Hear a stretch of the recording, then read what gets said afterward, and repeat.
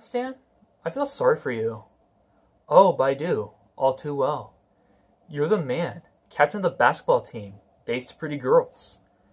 High school is your kingdom. But people, Stan is a bully.